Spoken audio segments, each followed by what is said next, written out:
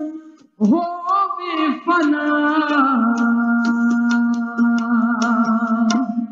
आज राज मुबारक होवे होवे होवे होवे होवे मुबारक होवे मुबारक करीम शाह मुबारक करीम शाह मुबारक होवे वाली करीम शाह वाली शाह अली यारी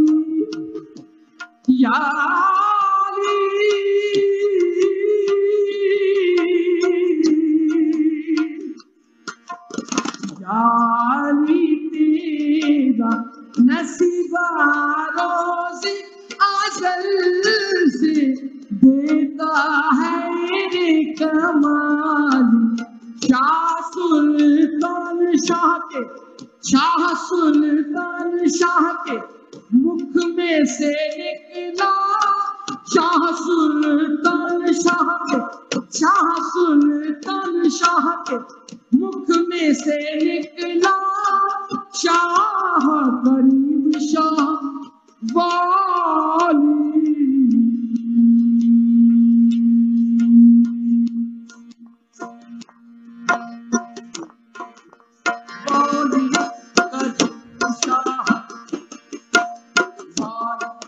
करीम शाह वाली करीम शाह वाली करीम शाह वाली करीम शाह वाली करीम शाह वाली करीम शाह वाली करीम शाह वाली करीम शाह वाली करीम शाह वाली करीम शाह वाली Bismillahirrahmanirrahim. Thank you all for joining us. My name is Meera Mawani and I coordinate research activities for Association for the Study of Ginans. Welcome to the second talk of our webinar series, Ginan Insights, which began with the aim of exploring different facets of Ginans and deep dive into them. Through this online platform, we hope to bring to light past and current areas of research into Ginans, so that this remarkable poetic heritage sparks greater awareness, provides space for sharing perspectives, generating conversations and further research in Ginan studies. Before I introduce our guest, I want to make a few Zoom keeping announcements. You are all on mute. During the session, if you have any questions or comments or technical difficulty, please write in the chat box and one of our team members will get back to you. Towards the end of the talk, we will have time for a brief Q&A session. You can post your questions in the chat box. We will be recording this session. Finally, I hope you will spare some time to fill out our feedback form for our team. Thank you. Today, we have a very special guest. Let me introduce Dr. Karim Gillani to you all. Dr. Karim Gillani received his MA and PhD in Music and Religious Studies from the University of Alberta, Canada in 2012, and is also a graduate of the Institute of Ismaili Studies, UK. His research examines the role and power of musical sound and recitation within the socio-cultural and religious contexts of Muslims in South Asia and North America. His PhD dissertation entitled Sound and Recitation of Khoja Ismaili Ginans, Tradition and Transformation is a pioneering work of ethnomusicological research that situates Ginans hymns within the wider context of Muslim piety in general and South Asian poetic and musical contexts in particular. Dr. Gillani has taught various ethnomusicology courses at the University of Alberta from 2010 to 16. He regularly presents papers at national and international conferences. Dr. Gillani has been invited to share his academic and musical contributions in both national and international forums, including the BBC World, CBC Canada, and TEDx, to name a few. Dr. Gillani is an accomplished vocalist, composer, and songwriter. He has received training in Hindustani classical and Sufi music from renowned musicians of India and Pakistan. He has released a number of albums, his latest world music album being Masti-e-Tariqat, The Path of Ecstasy in 2018 worldwide. Dr. Gillani regularly performs in North America, and his greatest honor was to perform in front of Prime Minister Stephen Harper and His Highness the Aga Khan at the opening ceremony of the delegation of the Ismaili Imamat in Ottawa, 2008, and the foundation ceremony of the Aga Khan Museum in Toronto, 2010.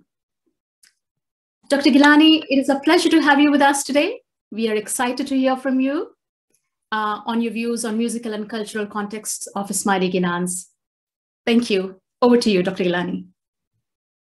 Thank you very much, Meera, for your very generous introduction. And I would like to acknowledge and thank to the Association for the Study of Ginans for giving me this opportunity to share some of my field research work and ethnographic, ethnomusicological work, which I've been doing for the last 2 decades.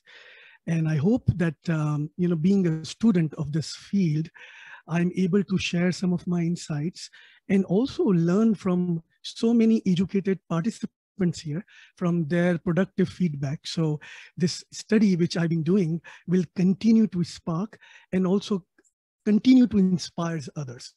So let me begin first with my formal presentation. Let me enter my presentation here. Just give me a second. Perfect. Thank you, Meera. So once again, thank you very much to you all to join this morning here in Edmonton, Canada, and perhaps evening and night in Asia and Africa, and early evening in UK. So I'm really honored to be a part of this session. And so let's begin first. The title of the session is Sounds and Musical Context of Ismaili Ginans. And you can see a landscape tapestry of many pictures here. These are related to the field research, extensive field research, I must say, which I have conducted over the last 2 decades. So let's move and introduce the topic. So what I'm going to do today is, I'm going to explore 3 basic questions in my presentation. One is why sound matters. Very important question, and I will look into the key concept of sound within the Muslim context, because many of us think that music is forbidden in the practice of Islam, and why sound has played a key role towards spiritual, devotional, and also emotional lives of Muslims around the world. So we will explore that element, and then also after exploring that key concept and misconception within the Muslim context, we will go into South Asia and study the context within the South Asian cultural, religious, and musical context. The second question which I would like to discuss is what is the relationship of sound with cultural memory and communal identity? I think this is a very important question, and it has a deeper emotional affinity and connection as well. Just to give you a glimpse of it, even today, when we recite Ginans such as Aba Teri Mohabbat Lagi or Sahib Ji Tu More Man Bhave, although some of these Ginans were written by, for example, Sahib Ji almost 500 years ago, but still this Ginan speaks to us this day, age, and time, and emotionally moves us. And we know in the past it has moved many of our Sayyid and many of the listeners who have been listening to the Ginan. So this is my second key question, which I would like to discuss here, that why sound and particularly Ginan play a very important role towards the emotional and cultural memories of Ismaili worldwide. And the third one is how music transcends cultural, geographical, linguistic, and historical boundaries. So these are the wider concepts which I would like to discuss in, and then there are subtopics which will reveal why I would like to give my session into this particular direction. But before I do so, I think it is important to have a conceptual framework to begin with. Okay, so what I mean by conceptual framework is whenever we study anything, there are different ways of studying a topic. Some take historical conceptual background, some take literary background to study certain text. I have taken an ethnomusicological approach. And I know many of you may not know what is ethnomusicology, so that's why I have created this chart. Ethnomusicology is the study of music within culture, but it is much more than that. And we have many scholars who have contributed immensely in this particular area. So you know, here are some quotes which are related to the sound and music, such as Abdul Hussein Al-Darab once said, "Listening to music causes me to find the existence of the truth beside the veil." Amir Khusro, a 14th century Sufi, Chishtiya Sufi, once said, "Music was the fire that burned heart and soul." Karl Marx, music is the mirror of the reality. And you see this chart here when we are looking at art in general. There are subsections within art. So you have architecture, music, theater, calligraphy, performing art, and so on and so forth.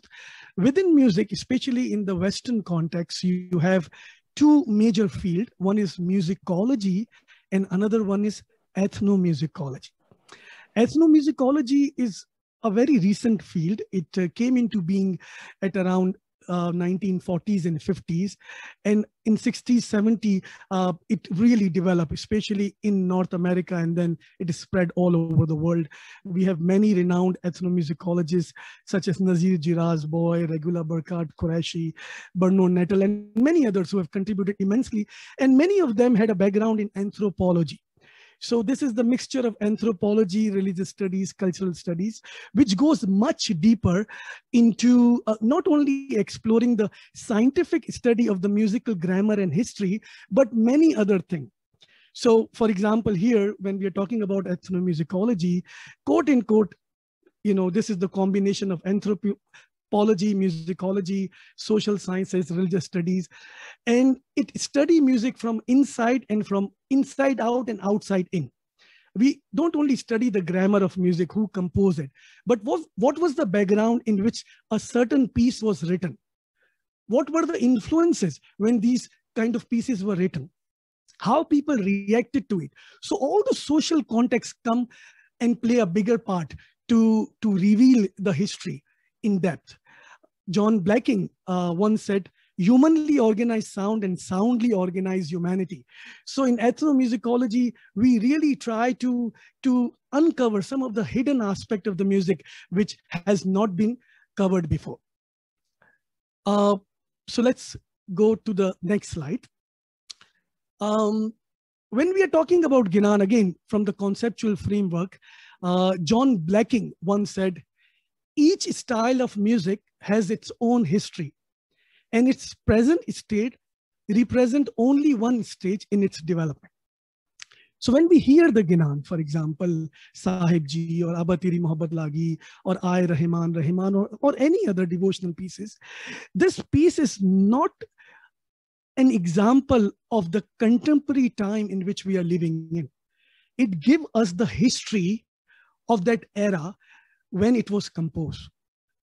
What were the influences at that time? One can hear that. What was the musical element? What were the aesthetic and emotional element in which some of these pieces were living? So this is very important to understand. The music speaks for itself. Paulo Coelho said, there is no need to say anything. It does happen with the Ginan as well. And we know many such stories that when some of our Jamaati leadership have heard the Ginan in the Jamaat Khana context or in a personal piety context, how Ginan has moved then. And even this day, age and time, especially our senior members, and when we go to Jamaat Khana, if somebody recite Ginan properly, it really touches our heart. So what are the key methodology which I'm going to use in my presentation? These are some of the approaches which I have used during my PhD dissertation, which I completed and submitted in 2012. You know, I would invite you all to go online and look for the dissertation. I think it is a really remarkable piece, and I would like to especially thank Professor Regula Burkhardt Qureshi, Michael Frischkopf, Professor Ali Asani, and many others who have helped me to shape this work. So what are the key methodological tools through which I have explored this work? Number one is dialogical anthropology. Okay, so what is dialogical anthropology? What you do when you explore something from dialogical anthropology? So this is the tool where a researcher try to stay away from the field in which the person is studying. So when I was studying and I was taking dialogical approach, I wanted my participant, those whom I was interviewing, that to be in the front. I was not guiding them how you are going to communicate with them regarding the topic. They were guiding me regarding their influences on certain aspect of the study of Ginans. I have also taken musical and cultural approaches from Regula Burkhard Qureshi. If you don't know her, she's an authority of the Sufi music of Qawwali. Her book on Sufi music of India and Pakistan is the best book on Qawwali music, which she conducted in many other parts. I would highly recommend this. I would also recommend you Music and Memory by Professor Earl Waugh, another supervisor of mine, and Music and Architecture by Michael Frischkopf. I think some of these works are very important. So I've taken particularly cultural and musical approaches from Regula and some of my scholars I just mentioned. There are some ethnograph approaches as well, religious studies approaches from Stanley Tumby Geertz about ritual drama and all that, and also some of the studies which are related to sound I've also explored. And when it comes to one of my last chapters, which was on music beyond boundaries, Ismaili Ginan, migration and transmission, I've also taken a lot of migration theories and contemporary theories which also apply to this particular area. So let's go deep into now the main topic.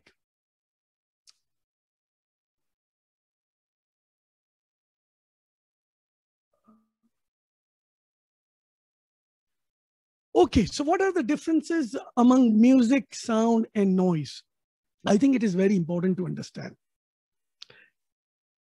Music is an organized sound, and noise is an unorganized sound. When somebody sings to us in a tuneful way, that voice creates a magical music which touches our heart. Some people say that we recite Ginans. I would say that yes, we recite Ginan because this is the term we often use, but all the notes which we recite are based on the musical sounds. Ginans, Khasidas, Hamd, Geet, some of those zikr, they are based on organized sound. That's why they are very soothing to our ear. In olden times, when Hindu Pandits were teaching shlokas, they were using different sound for children to remember. Even today, when we hear Ginan in Jamaat Khana, it really reminds us of our memory. Musical voice, the human voice is the oldest instrument on earth. Musical sound, voice, is the pure way of expressing music. In oral traditions such as Indian classical music from South Asia, even in this day, age and time, whenever Guru wants to teach any instrumentalist, either sitarist, violin, harmonium, tabla, anything, he teaches them through his voice. For beat, he would demonstrate such as Dage Nati Nage Dinna. And then the disciples, the student will play that. When we sing Ginan, the musical notations are never written there. It is a part of our memory. That's why in olden tradition, it used to say, Jo dil se nikalta hai, wo dil ko touch karta hai. If you sing from your memory, if you sing from your heart, it is definitely going to move other people's heart. So when we are talking about music, music is an organized sound. And noise is an unorganized sound. When we are talking about music, we need to understand that this terminology, the way it has come down to us historically, was not even present there during the time of Prophet Muhammad.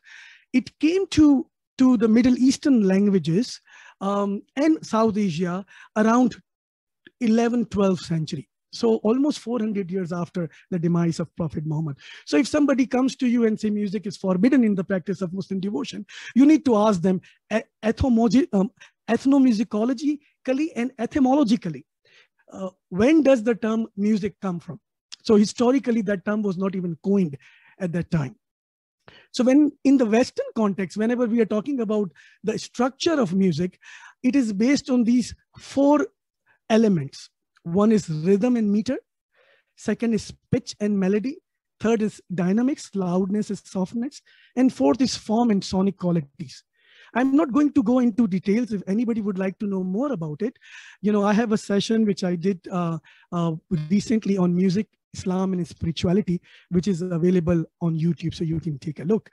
So what I'm trying to say here is anything which we sing, if that particular piece has a rhythm and meter, if it has a pitch, if it has a dynamics, sonic quality, according to the Western musicology, it will fall under the category of music.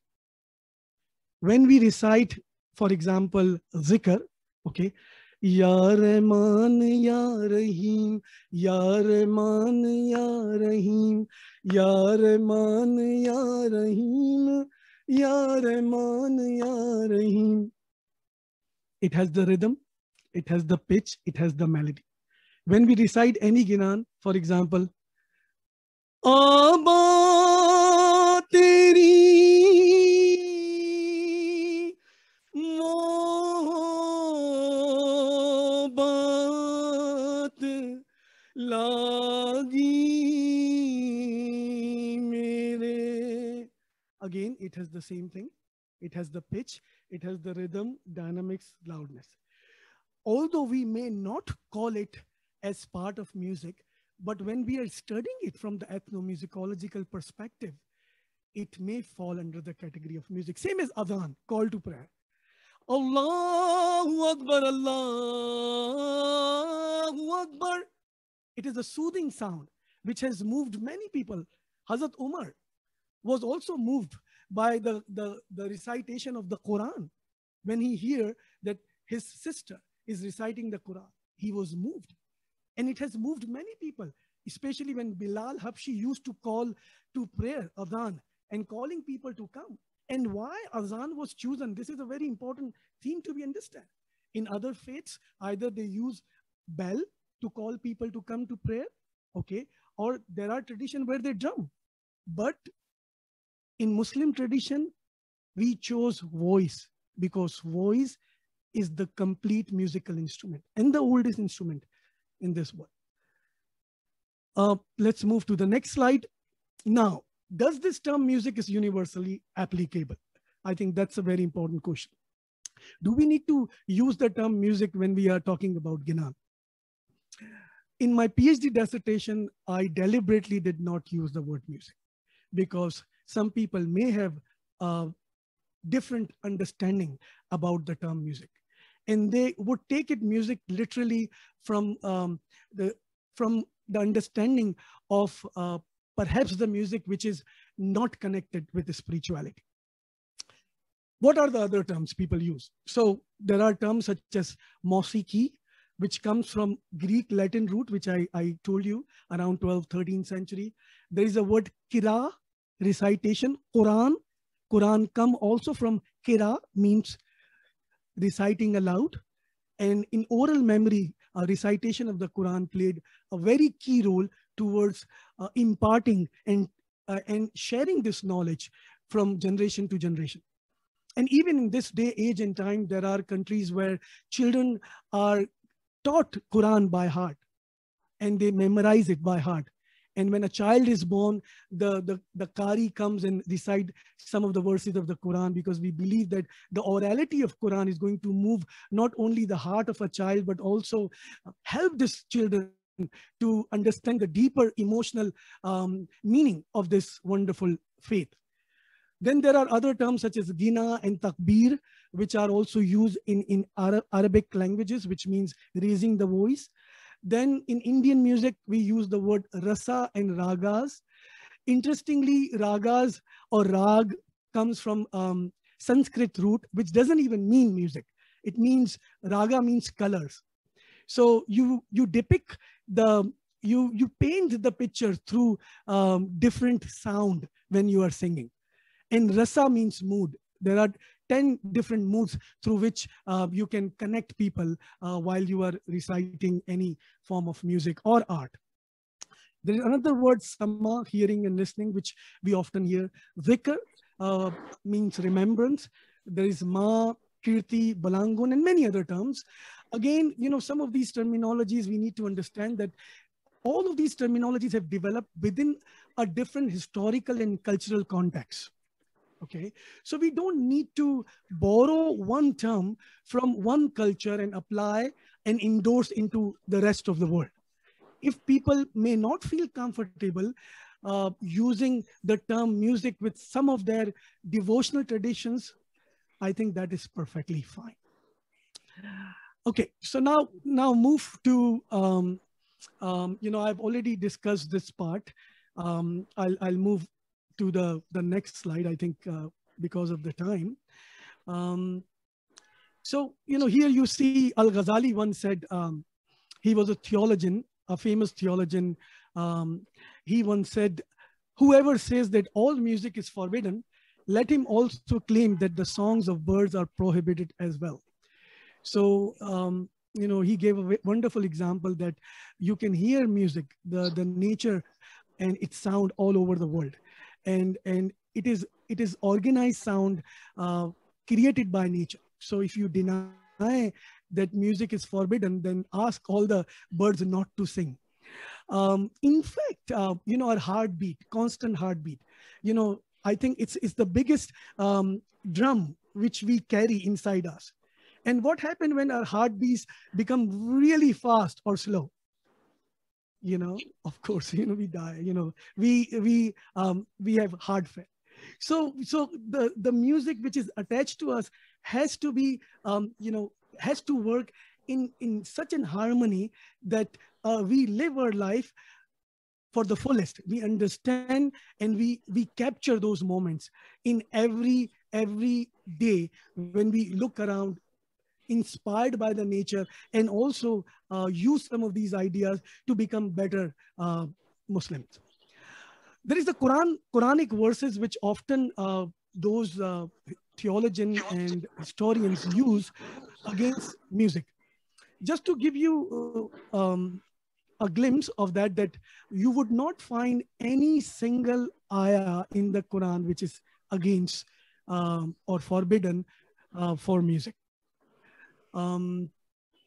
In fact, there are many anecdotes where Prophet Muhammad, peace be upon him, when he was migrating from Makkah to Medina, people have received him with Tala al-Badra, a famous qasida, Burda qasida, which was sung. There is another anecdote where there was a wedding where Prophet Muhammad asked his own daughter Fatima, do you know the Ansar are coming to attend the wedding? And Ansar really likes music. Have you arranged musicians to entertain them? And I would highly recommend you, there are some good books. One is by Christina Nelson, The Art of Reciting the Quran. I would highly recommend you to read. There is another one in Urdu. It's called Islam or Mausiki by Pulwari, a wonderful work. So there are a lot of, and then there are some historical works as well on this topic. So here this Quranic word, a Quranic verse which often people use is, "End of mankind is he who purchases idle talks." And in bracket they use music, singing, and the bracket close, to mislead, again bracket, men from the path of Allah. So now you see, when we read the translation of this verse, it doesn't say the term music there. It is an extension of that particular verse which people use. Okay. And same as, if you look at the bracket, it says men. Why not women? So these are some of the examples one can see that people often use when they're talking about that why music is forbidden in the practice of Muslim devotion. We need to really look at the historical, cultural context, that why some of these tafasir, some of these work doesn't give direct references from the historical sources. Anyways, let's now move to the next slide. So then we need to rethink about the term music and its use in the Muslim world. In fact, Muslim scholars have contributed immensely when it comes to music. Al-Farabi, who was from the 10th century, wrote a book, a big book on music, which was called the Great Book of Music. Aqwanu Safa had one epistle out of 52 epistles. One epistle was completely dedicated to music. Fatimid, if you study the Fatimid time, have really contributed towards the music, and especially devotional music. And we have some of the historical data available. I would again emphasize another book called The Munshidun of Egypt by Professor Al-Wo, in which he has written that how Fatimid time devotional music was given a central stage in Egypt, and how the love and devotion of Panchtan Pak became a central theme during the time of Fatimid regime. Okay, and if you look at it historically, Qanun, which is a santoor instrument, which was created by Muslim, was the forefather of the Western instrument piano. Same as kitara and oud instruments, which were developed in the Middle East almost 2,000 years ago. And in Spain, it was very popular how guitar, modern day guitar, became the children or child of the instrument which we play oud in Spain around 15th century, when Muslim used to rule that particular land. So we really need to understand the Silk Route and how some of these influences Muslims have played historically. And in fact, do, re, mi, fa, sol, la, ti, sa, re, ga, ma, pa, which we usually sing, and especially in Western musical term, do, re, mi, fa, sol, la, ti, this musical terminology was also coined by Muslim musicians historically. So we need to not only deny that music is forbidden in the practice of Muslim devotion, but it has played the huge part. And if you look around, you know, in the Muslim world, there are many different devotional form of music. One can find Qawwali, Naat, Hamd, Sama, Zikr, Nasheed, Wai, Kafi, and list goes on and on.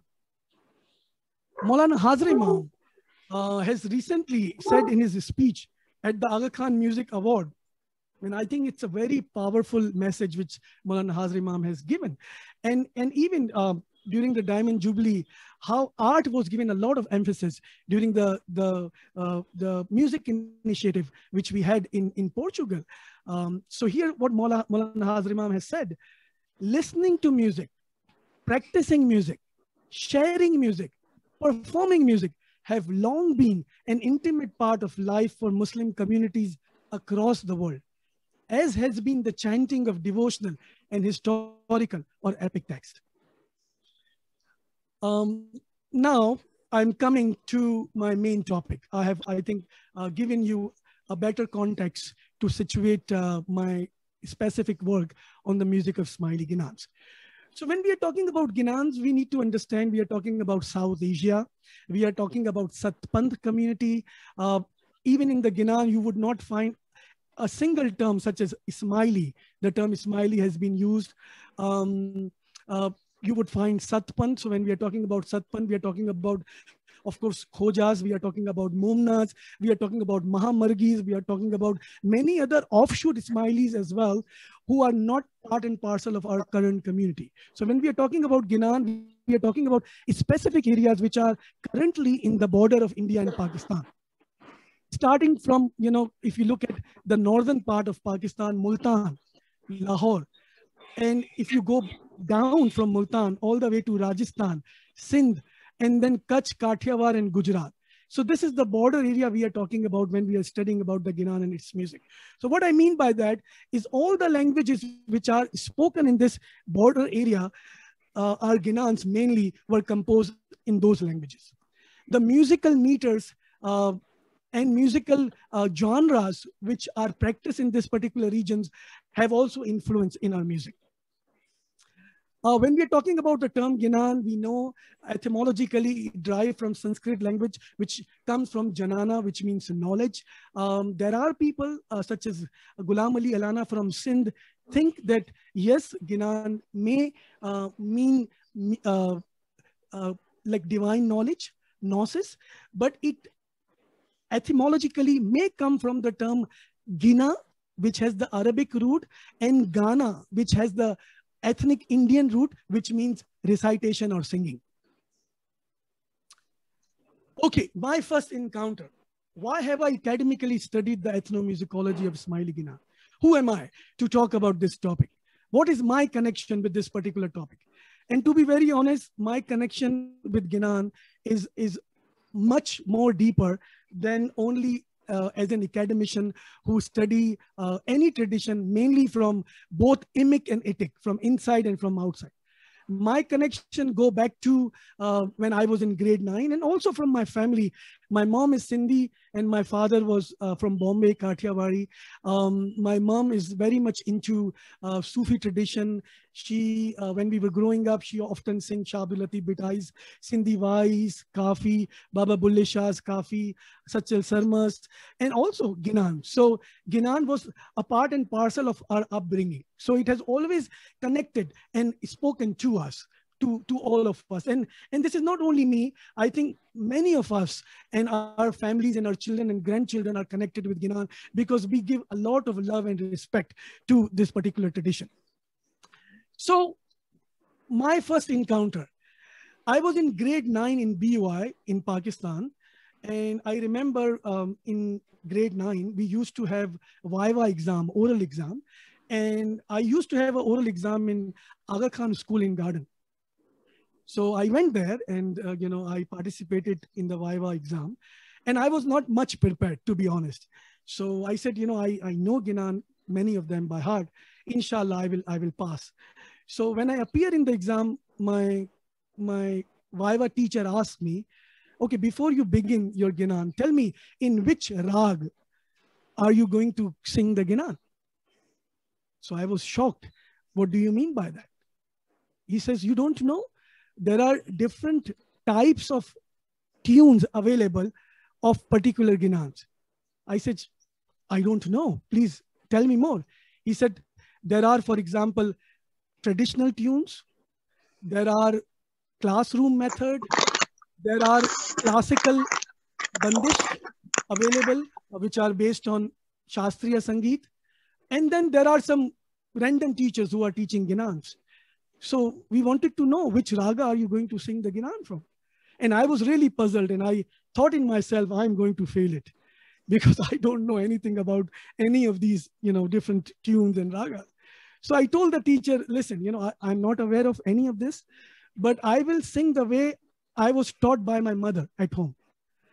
And I have no clue. She has learned from her mother and I will sing it the way I was taught. So I sang that way. I closed my eyes, I sang the Ginan, my heartbeat was very fast and I knew I'm not going to make it, and I sang. And when I finished my Ginan teacher said, although your rag is little different than the rag which usually we hear in the garden and, in some of the areas in Karachi, but you sang with utmost love and devotion, and I'm sure you have done well in your exam. So that was my first encounter. I'm talking about almost 30 years ago. I'm now 45 years old. So in grade 9, I was about 15 years ago. So since then, I have started my journey. And I always wanted to learn from my masters, my teachers, wazin, musicians. I was personally approached them to know and understand what are the methods they have used to preserve this beautiful tradition. By the grace of Mola, in 2000, I got accepted at the Institute of Ismaili Study.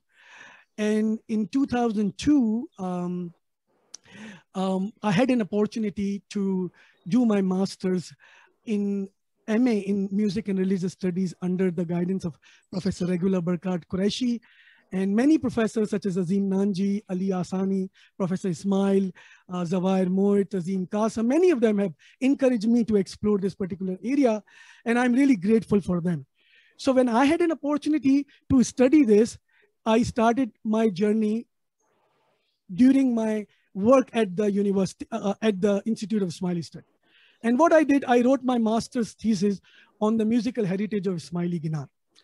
And right away, I approach, if you get a chance to read my master's thesis, which is also available online, I did a case study of Karachi. And these four giants, these four are my teachers, whom I wanted to learn and understand about their methodology of preserving and sharing the beautiful tradition of Ginan. So I think we are running out of time. I will try to play some of their clippings, which I have gotten the permission from them to use it for academic purposes, just to give you an idea that how much contribution each one of them have made.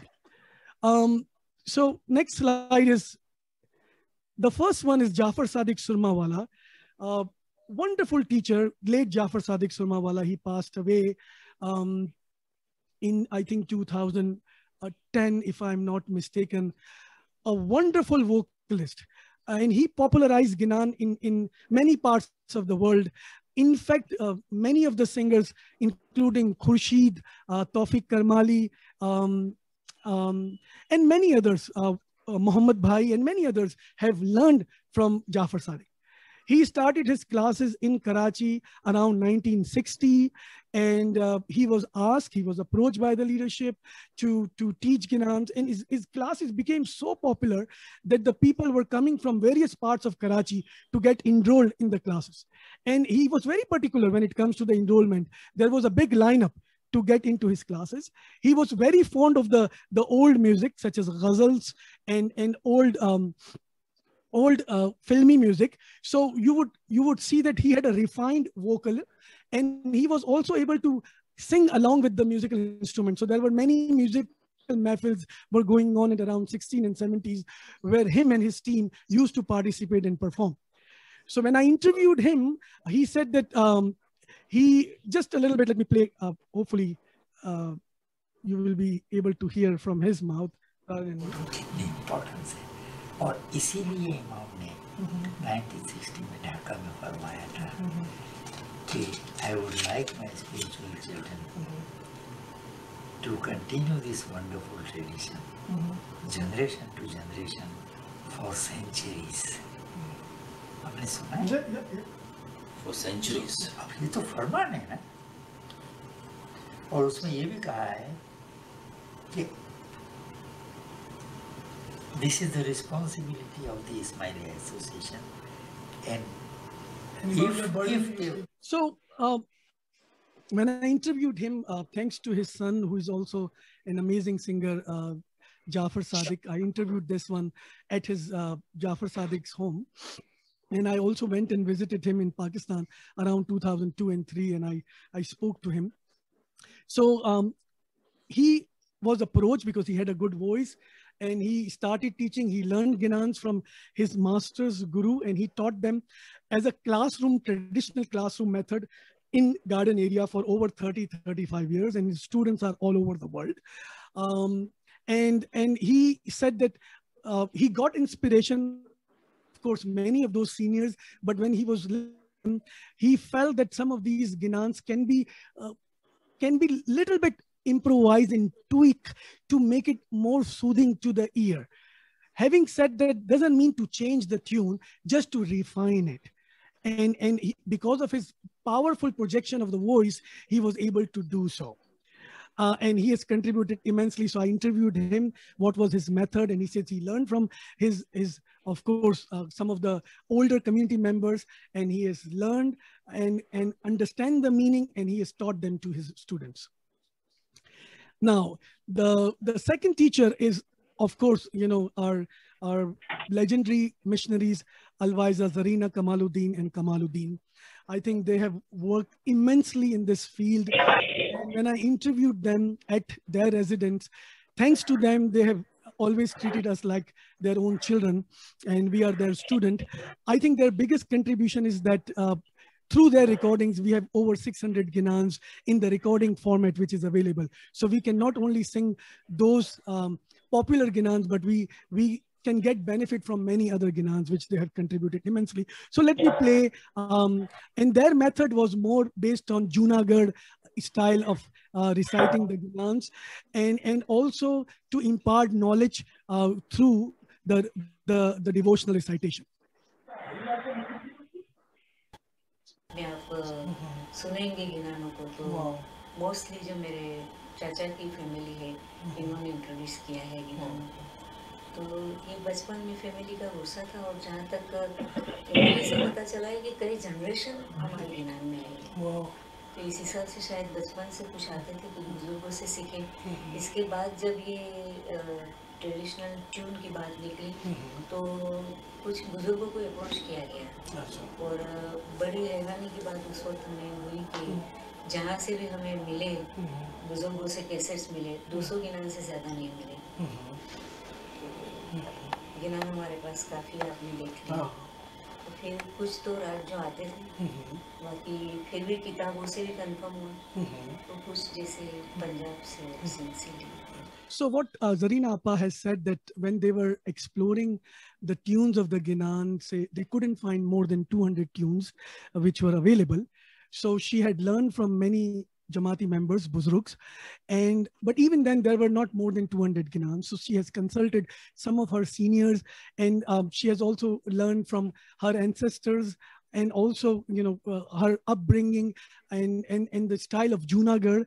And some of the historical accounts informed us that Imam Sultan Muhammad Shah once said that if you want to learn the proper tunes, then you may go to Junagadh, because at that time, Junagadh used to be the central stage where many Bhagats used to come and were having satsang for weekly and monthly basis.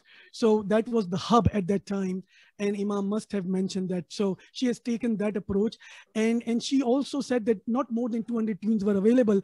So then, there were some guidelines which are available in the manuscripts, such as Jodi Laginan and many others. She has gotten inspiration from some of those ideas, and based on that, they have also created new tunes just to make sure that we Ismailis have more tunes and more Ginans to recite. So that was second.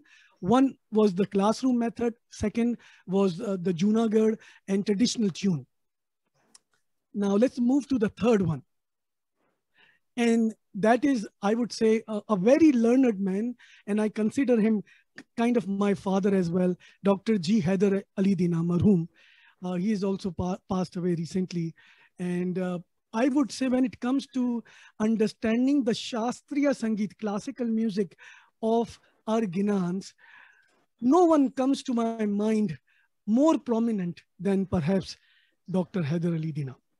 He has dedicated his entire life, although he was a medical doctor, but his biggest hobby from his heart was to capture different variants, different tunes of the Ginan from different parts of the world and study them. So let me play first his methodology, and we will discuss what were his methods and how he was able to preserve and showcase the hidden, I would say, hidden pearls and wisdom which are based in the music of Ismaili Ginans.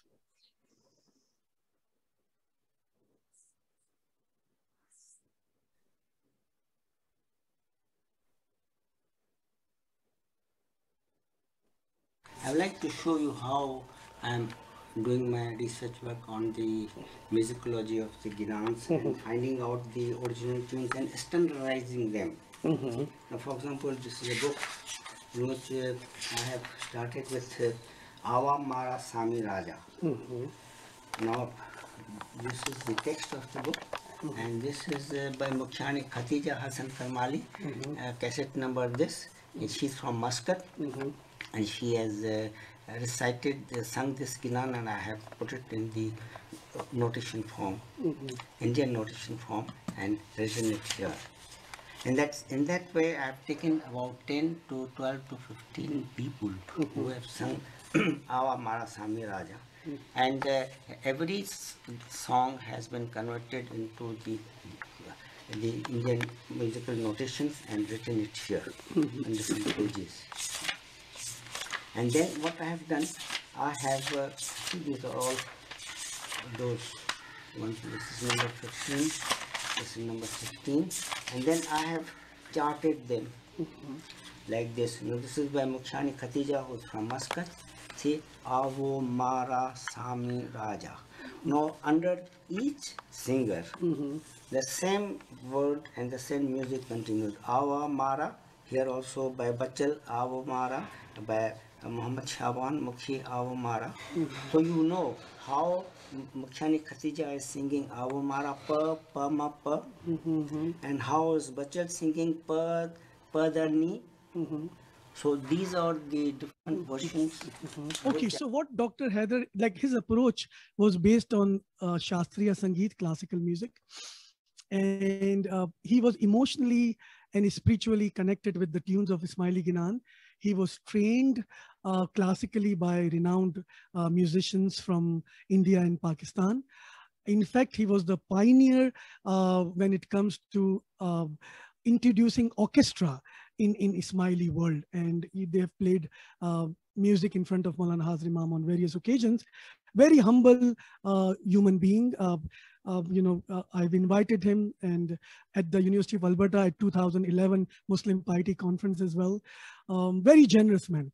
And his methodology was that what happens is, because our Jamaat, when they recite certain Ginans, because they are not musically trained, whenever they recite, not deliberately, but they somehow not 100% recite according to the Shastriya classical music.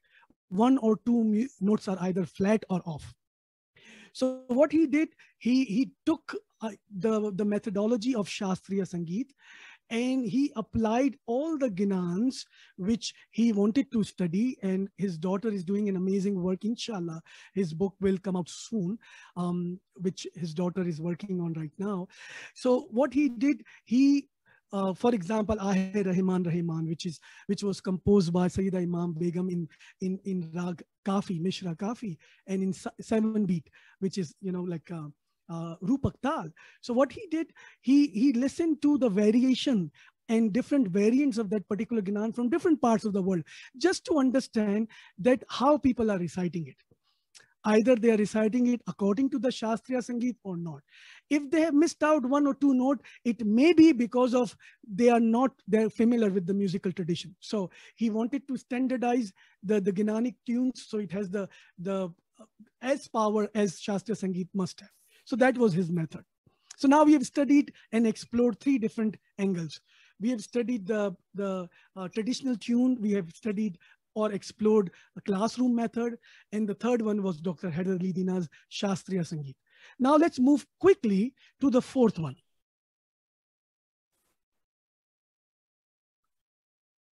And that is by Professor Ghulam Ali Allana. Unfortunately, he has also recently passed away. A wonderful scholar, and when it comes to the scholarship of Sindhi, I think he's foremost the authority. And I would highly recommend people to read his work. He's also written a book on Ginan, which is also available, a wonderful work. He also was a fatherly figure to me and many others, very generous when it comes to sharing his knowledge, because he knew that etymologically, what are the connections with the Ginan and its languages. He was able to go further, deeper. He was based in Hyderabad, Pakistan. And when I interviewed him, he was able to share some of the insights which really guided me towards my PhD scholarship. So let's listen to what he had to say. पर study करते हैं तो आपको फिर 3 हिस्सों में, एक तो मैं बता चुका छंद, दूसरा जो उरूज़ी फॉर्म है फारसी और अरबी का, तीसरा है मौसीकी। गिनान पहले से मैं दोहे फॉर्म तक तो आया है, लेकिन पीर शम्स के दूसरे हिस्से से लेकर पीर ताजुद्दीन तक, पीर शम्स खुसूसन, पीर इमाम शाह और दूसरे जितने भी पीर हैं, मिठास शाह, इनके जितने भी गिनान हैं, इनका जो पोएटिक फॉर्म है, जिस पर मीटर जो है, मीटर पोएटिक मीटर है। शाह लतीफ़, भिटाई, सज्जन सरमस्त, ये जितने भी हमारे, या भगत कबीर, या आप गुरु नानक, या बाबा फरीद, ये जितने भी हैं, माधुलाल शाह हुसैन और सुल्तान बाहू, इन सब के जो कलाम इन सब का है, उनका मीटर है पोएटिक मीटर। पोएट जो शायद जो रागधारी की मात्रा है उन पर बना हुआ है। इसलिए गिनान को जब हम स्टडी करते हैं तो उसी नुक्ते निगाह से म्यूजिक के मीटर को सामने रखकर उनकी जब एनालिसिस करेंगे, हम छेद करेंगे तो उसी हिसाब से करेंगे। यहाँ आपको छंद की मात्राएं काम नहीं देंगी, यहाँ आपको जो रोज़ी शायरी, गज़ल और रुबाई, उनका वो जो वज़न काम नहीं देगा, आपको काम देगा। So in a nutshell, what Professor Ghulam Ali Allana was saying, that when we are exploring the Ginanic tradition of Indian subcontinent, we need to be mindful of not only exploring the Ginan from the poetical meters, but also from the musical meters. And he compared that with other forms, such as when you're talking about ghazal, ghazal is the poetical meter, poetical form. Qasida is the poetical meter. But when we are talking about Ginan, Ginan doesn't have only one form of poetical meter. It is the musical genre. Same as like when you're talking about Qawwali. Qawwali does have many poetical meters, but you won't be able to say that only this is the way in which Qawwali is always sung. Qawwali is the musical genre. Same as Kafi, Wai, Geet, all of them are musical genres, okay, which follows many different style of poetical meters to perform. And if you look at Ginans, we have Ginans written in Doha, 2-liner Ginans, we have 4-liner, 5-liners, many different poetical forms which are used, employed by our peer to compose Ginans. But they are also based on the musical meters. So if we need to study the Ginan, we need to understand the regional tunes. And he felt that many of the Ginans, and he's also mentioned that if you look at our Ginan Ashaji, Ananta Khado, which we recite, he says that Ginan has connection with Kafi genre. When I was interviewing Abda Parveen, she mentioned the same thing. There is a very good book I would highly recommend you to read. It's called Pakistan Mein Tehzeeb Ka Irtiqa by Sapte Hassan. He also mentioned that the earliest Punjabi poet, according to him, A Sabhaga and A Katirat, Saraiki poet, was Pir Shams. And he also mentioned that the earliest Sindhi poet was Pir Sadruddin, and he mentioned about his Ginan, Utti Allana Guri Banda, which were played before the session was begun.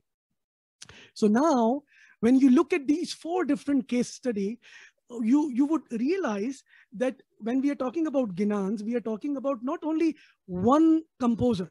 It started from Pir Sadguru Noor all the way to Sayyida Imam Begum. We are talking about 700 years of history. We are talking about more than 20 composers come from various cultural background, linguistic background. They were also influenced by the background they were coming from, their musical style, their literary style, their religious style. So when we are talking about Ginan, we are talking about many layers of meaning, devotional, spiritual meaning, which one can learn from. Of course, the layers of meaning from the powerful poetry, but also the way it has been preserved orally from generation to generation. Okay, so what I did in my master's thesis, I studied these 4 different schools of thought. Again, traditional classroom method, traditional tunes, then the Shastriya Sangeet. And then I wanted to compare them, that, you know, how we can find the authentic raga. Because what happens, being in academic world, I think we are always looking for the answers. No, we need to find, same as traditionalists, we want to find what is the truth there, what is really right. But to give you the answer to this, humanity doesn't work that way. Humanity, social sciences doesn't work in black and white. Okay, humanity and social sciences, there are many truths. There are many ways people are able to embrace and learn and share their affinity and connection with the devotional literature they are connected with. So what I did, I compare one Ginan, a beautiful Ginan written by Sayyid Fazal Shah, Aankh Ladi Joi Joi Thaki. So, I transcribed them and I studied them both from, Shastriya Sangeet and the local music from the region. So the Haider Ali Dina's version, which is available, you can hear his version available on YouTube. I have it here as well, but I think because of the time, I perhaps may not be able to play the piece, but you will be able to understand where I'm coming from. So his piece was composed in Raga Jinjoti, which is from the Khamach Thaat. Then I analyzed Zarina Kamaluddin, Alwaiza Zarina Kamaluddin's recitation of Aankh Ladi Joi Joi Thaki. That was based on Raga Bilawal. So Raga Bilawal has all 7 natural notes. When we are talking about Khamach, it has 6 ascending and 7 descending notes. 1 note is missing. So completely different rag. You can also hear this recording from their collection. From Jafar Sadiq Surmawala, he had 2 different tunes for this particular Ginan. One was which he introduced for Mahfil when they were performing with the musical instrument, and that is based on Raga Bhairavi. And another one is completely different rag, not Jinjoti, not Bilawal, because certain notes were missing. And then I studied the East African style, where I've conducted my field research in Kenya, in Tanzania, in other parts of Africa. They usually sing in Raga Mishra Bhairavi. And I found some of the influences from, again, some of the Bollywood style as well. And not only that particular Ginan, I remember a beautiful Ginan, which usually I've heard in Jamaat Khanas, based on Bollywood movie, O Duniya Ke Rakhwale, Rag Darbari, which goes, O Duniya Ke Rakhwale. And the Ginan is, Dard bare mere naale माला खजीना बहुत जबरी या माला खजीना. So one can see that the other influences are also coming in. But having said that, there were some amazing singers and musicians from East Africa who have also contributed immensely towards the understanding of the Ginans. So here, I had their performances in the video format, which I won't be able to play.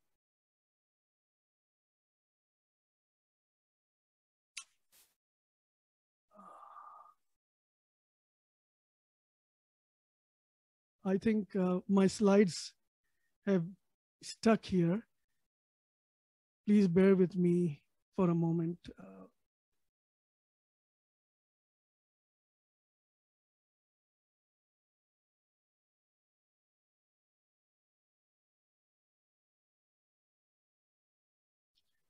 I'm sorry about that. Let me put on my presentation again.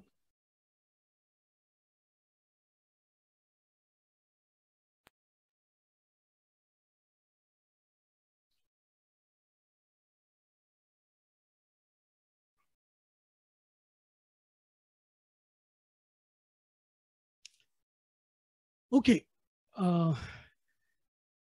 Okay. So I would highly recommend you to listen to Aankh Ladi Joi Joi Thaki recitation from all other schools which are available in their own work, and compare them. Maybe next time when we have more time, I would be able to play those tunes, which I have it here. And then I also conducted ethnographic field research in Multan, Talwandi, which is the oldest Ismaili community there who have migrated from Multan, Sindh, Sakhro, Karachi, Pir Sadruddin Shrine. I also interviewed some of the older community members, such as late Mukhi Juma Qasim, Alwais Muhammad Ayub, many of the scholars from that region. I also went into some other mazars such as Baba Bulle Shah, such as Sarmas, interviewed some of their masters, some of the temples, just to understand the musical meters and the connections which they have with their devotional music, which was very close to the way we revered and love our devotional tradition. And apart from that, for my PhD, when I expanded my area of study into not only doing the field research or a case study of Karachi, now I wanted to explore much larger framework. I was able to guide it by some of these people. There are many others which I was unable to put it in my screen, but I would like to name them, some of them which are very important, such as Professor Regula Barkat Qureshi, Professor Azim Nanji, Professor Asani, some of the renowned singer, late Shamshu Jamal, Tawfiq Bhai, Khurshid Abba, Christina Nelson. We have here the father of Kamal Taj, and many others. So these were the people whom I've interviewed just to explore and understand what they think about the tunes of the Ginan, and also some of the field research which I've conducted over 2 years of my time in different parts of Pakistan particularly, and explore them and study them. Okay, when I was interviewing Abda Parveen ji, both Abda Parveen and Alan Fakir, they have sung Ginan in the presence of Maulana Hazar Imam. And it was before 2000 because Alan Fakir died. If you go on YouTube and hear their recordings, they have sung in a very traditional method. Although Abda Parveen, when I interviewed her, she sang Ay Rahman Rahman in Rag Malkos, which is not the way we sing in Jamaat Khana. We sing in Rag Kafi. So when I interviewed her, why did you sing in Rag Malkos? So she said that, this is the tune which my father has taught me. And when I read some of the verses written by Sayyida Imam Begum, it really moved me. So I wanted to I wanted to put out in Rag Malkos because I felt that it would communicate much better in my own way. But when I heard later on the composition of Sayyida Imam Begum, I felt that I was perhaps wrong.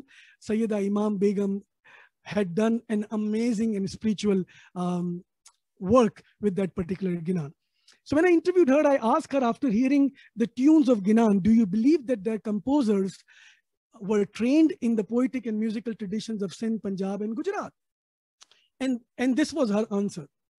She said, I have no doubt that they were well versed in the poetical and musical traditions of South Asia, in the same manner as the other great Sufis of this region. Their poetry and beautiful tunes are witnesses of their deepest knowledge of our culture and language. How can one write poetry and compose so beautifully without knowing the musical and poetic languages and culture? Similarly, all of these poets such as Waris Shah, Shah Latif, Bulle Shah, Pir Sadruddin, Pir Shams, and even Guru Nanak Ji, Meera Bhai, they were all divinely inspired people who chose music as a tool to their messages of peace, love, and humanity. So being a renowned Sufi artist, she was able to understand Ginan within the wider context of Sufi literature in South Asia. And when she mentioned about some of these people such as Shah Latif, and when I studied Shah Latif, his Risalo, Shahjo Risalo, it's an amazing example. One can go and look at it, and you would find a lot of connections with Ginan. What Shah Latif did, and if you happen to visit Bit Shah, where his shrine is, even this day, age and time, Fakir, like those devotees, perform his voice along with Tanbura, Tanpura is the Indian instrument, and he created tambura, which has more string. And they sing his own voice. His Shajo Risalo, interestingly, very interestingly, he chose 16 Shastriya Sangeet ragas based on Indian classical ragas and 16 folk tunes. He used 32 different maqams to compose his voice. And he did mention in one of his couplet that when he was composing them, they were inspired by the divine, that he could not find the proper tune which communicate with them. So these were the tunes which he got inspiration from. And he put out his entire Risalo into 32 different musical meters. Similarly, if you look at another work, which she has also mentioned, Guru Nanak Ji, Guru Granth Sahib, you would find the similar ragas have written there. And if you look at Ismaili manuscripts, particularly Harvard manuscript, you would also find sometimes some of the names of the ragas are written there in the manuscript. So it's very interesting. We really need to understand Ginan within the larger social, cultural context to have a deeper understanding of this heritage which we have. Here, you know, when we are talking about the performance context, we have many other ways of knowing about the contribution from the Ginans. We have, of course, trained professional musicians, Abda Parveen, Rageshwari, and many others who have also sung Ginans. Then there are classically trained Ismaili singers who have also sung Ginan, such as Shamsuddin Jamal, G. Haider Ali Dina, Khurshid Nur Ali, and many others.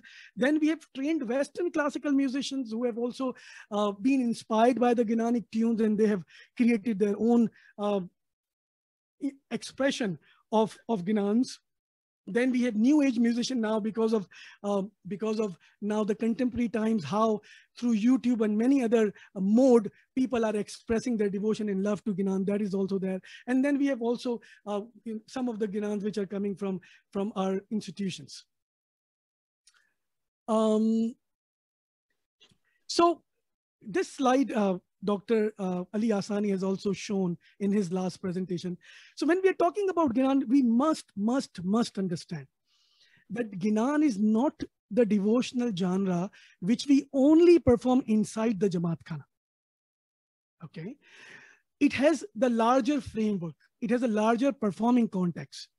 Okay, one is inside the Jamaat Khana in a liturgical worship sacred space, and another one is the private public space, in which we sing Ginan as part of lullaby. When our children are going to sleep, we sing for them.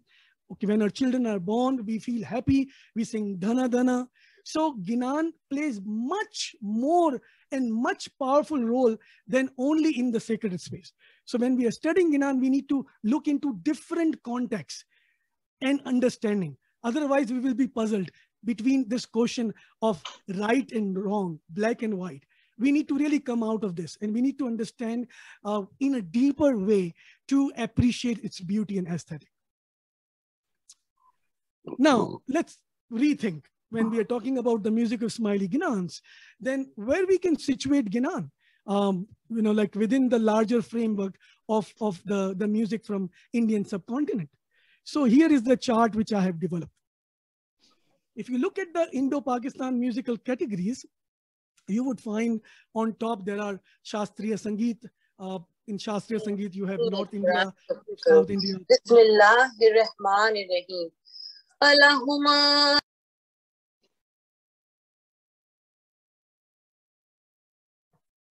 Okay. Then there is a folk and traditional category. There is a semi-classical and light classical music. And then if you follow semi-classical and light classical music category here, you would find ghazal, geet, rubai, and then there is a devotional music category. And then in the devotional music categories, you have, of course, a range of music from Indian subcontinent, starting from Marsiya and Noha, Azan, Naat, Hamd, Ginan. Those are the ones which usually we recite, not accompanied with the musical instrument. But having said that, remember, human voice is the oldest musical instrument in the world. Music always follow the human voice. It's not other way around. So when we sing Ginan itself, it's music. Yes, it is not accompanied with the musical instrument, but we always sing in tune. Okay, so and then the rest is Kafi, Kavali, Shabad, Kirtan. So Ginan, we are able to situate somewhere in the devotional category, and then within Ginan, of course, there are sub-genres such as Aarti, Venti, Garbi, Garant, Munajat, Jogriya, and all of them follow certain musical meters, which we can quickly browse through them if we have time. Okay, so the first category, subcategory is Garbi. We know we have Garbis which were written by Pir Shams only, and all of these Garbis, as we know historically, as we have the traditional memory, I would use not the historical memory but traditional memory, that Pir Shams was visiting Analwad in Gujarat, where he saw that people were performing Garba, and then he composed a range of Garbis. And he composed them according to the Indian meters, Garbis. Okay, and in Gujarat, interestingly, their regional music is called Dhal music. Again, I would invite you to read Gordon Thompson's work. He wrote a wonderful work on Dhal music from Gujarat, in which he has studied the Dhal music. That Dhal music is very unique. It doesn't take all the element from Shastriya Sangeet. It is itself is a very unique genre. And our Ginans, especially our Garbis Ginans, are based on Dhal musical meter, Garba musical meters. I have an example here from Shabnam Mirali, whom I interviewed a while back, a wonderful singer. Then we have Venti Ginans. So usually Venti Ginans are like alap. If you know in Shastriya Sangeet a little bit, alap is the form of type of a kind of music which usually happens at the beginning of any song or bandish.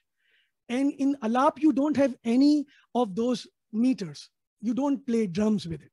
So when we sing alap, such as Venti Ginan, it is very soothing, very soulful, and it is like a alap. But we do follow certain musical meters with it. Okay, so Venti Ginans have a lot of inspiration comes from the alap musical style. Then we have larger compositions which are Garant. There are many Garants, and this term Garant remind me of the Punjabi word Garant, which is of course Guru Nanak's work. And we have, you know, like many of the Granths, which are the longer poems, longer Ginans. Like we have, for example, we have this Ginan, which we recite before our first dua, Ananta Khado, which is also a part of Garanth. It has 500 stanzas. So Garanth usually follow a term which I would like to use here, which is a difference between sur and raga. Okay. This is a little bit technical, but let me try to explain what I mean by that. Shah Abdul Latif Bhitai also used the term sur. Sur has the fixed melody. Raga changes. Okay. And if I have time, I will demonstrate at the end what I mean by raga. Raga follow the certain rules, but you can freely compose any song if you follow the rule.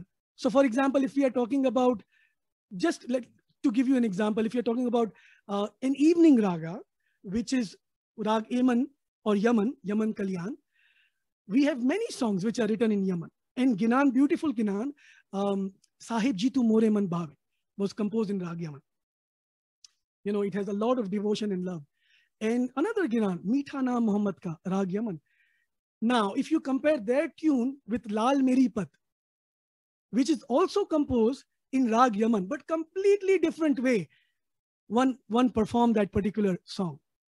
Aaj Jaane Ki Zid Na Karo, which Suhail Rana composes, a famous nazam, very different meter. So Raga follows certain rules, but there is a room for improvise and compose the way you would like to compose. In one rag, you can compose thousands of tunes, and each tune may be completely different. But when you are talking about sur, sur has the fixed melody. It follows the certain fixed melody, and you can apply that fixed melody into different genres. So when we are talking about Granth, they follow the fixed melody of sur throughout the Granth. If you sing one stanza in one way, it will continue until the 500th stanza, in most cases. Okay, so musical references in the Ginanic repertoire. There are many Ginans in which the references of the musical meters are mentioned. In fact, Sayyida Imam Begum was an accomplished musician. She used to play sarangi, a bow instrument, while she was composing her song. First of her Ginan, Eji Hardam, Jampo Pir Shano Naam. Here she uses some of the symbolic language to explain the Ginan, such as play the spiritual instrument of zikr given by a true guide within your being and adorn your thought with it. Then later she says, sing without mouth, hear without the ear, and play the rhythm without the hands. Play the rhythm on pakhavaj, dol, mirdangam, another kind of drum, and keep on praising without the tongue. So some of these symbolic language one can find which is used in the Ginanic language. In Bharam Prakash, P. Shams also mentioned about where continuous or kissless spiritual instruments are played.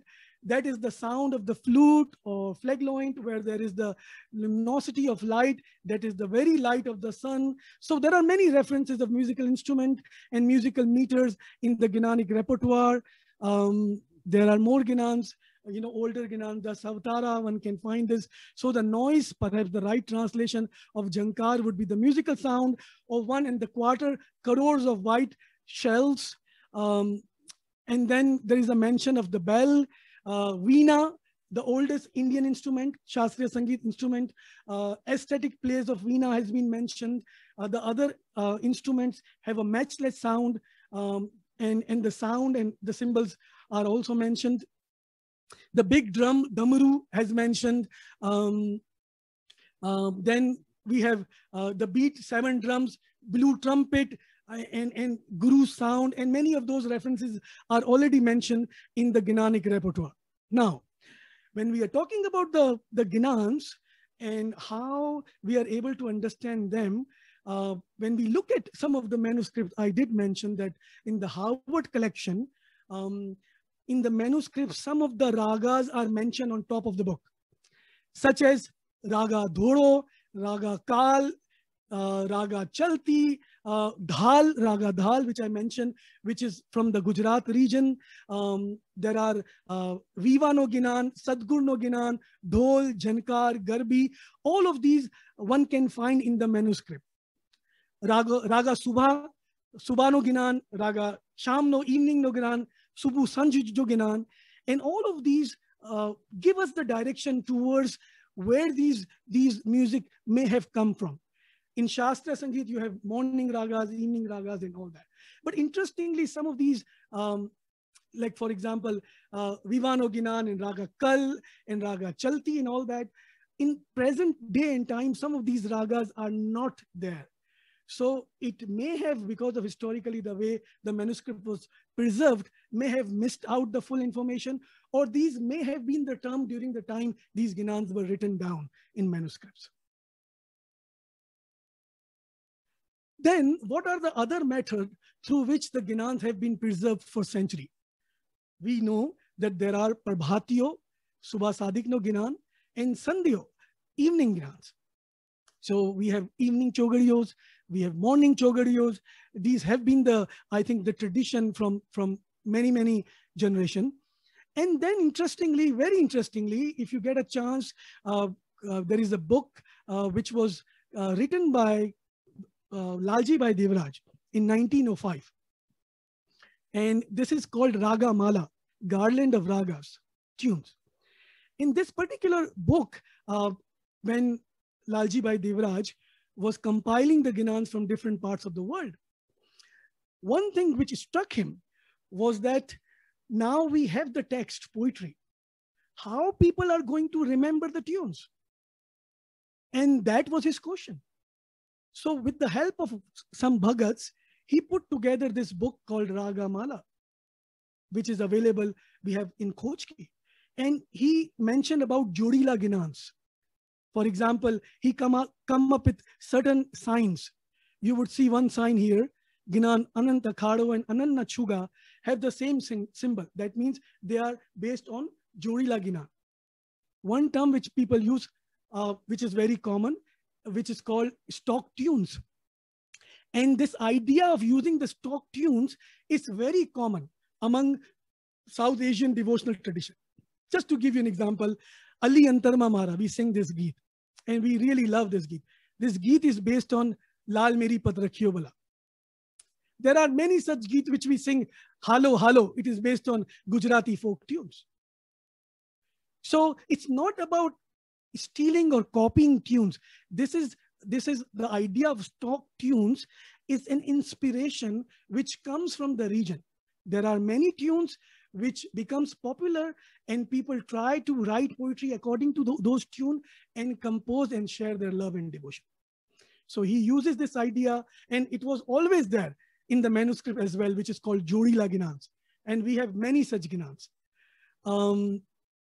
So if you get a chance, look into the Raga Mala as well.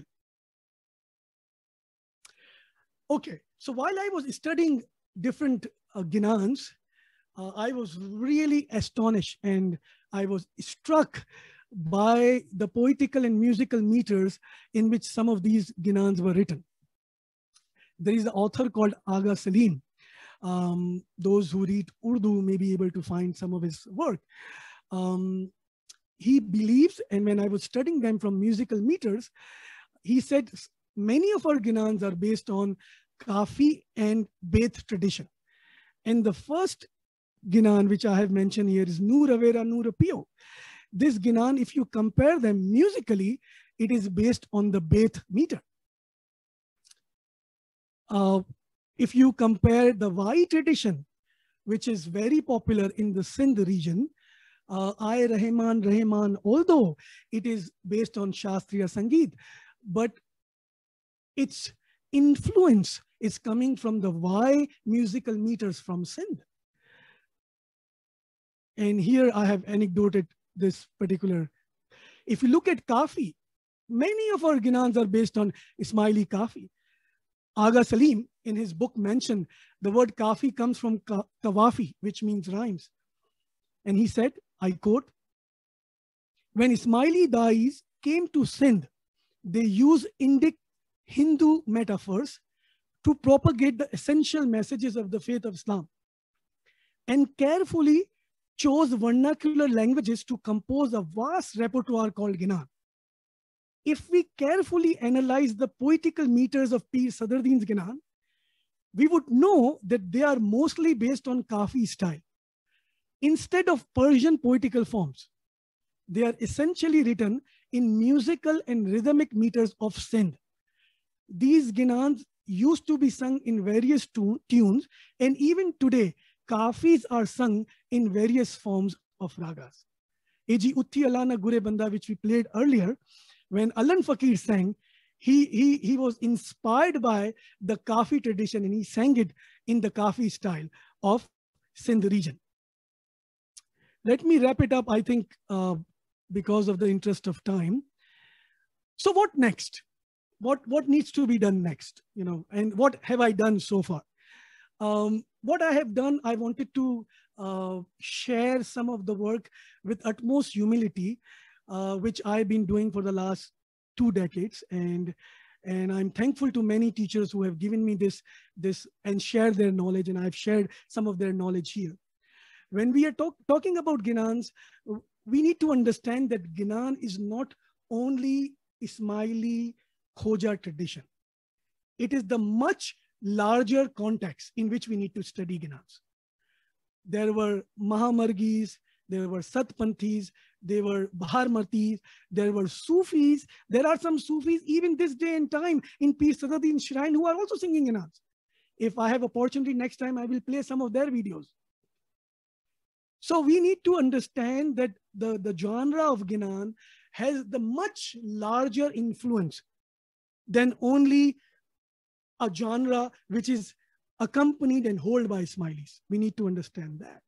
Second, we don't need to find answers when it comes to, no, only this raga is proper, or this is right raga, or this is wrong raga. We really need to come out of this.